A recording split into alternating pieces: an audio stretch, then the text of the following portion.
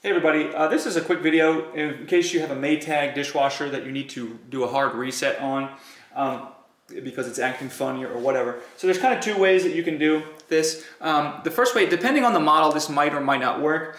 And so way number one is that you'll have the dishwasher should be on, and then once it's on, you can press and hold the start button, and if you press and hold the start button for 3 to 5 seconds, it will light up and it will go through a reset cycle, and then your dishwasher will be reset.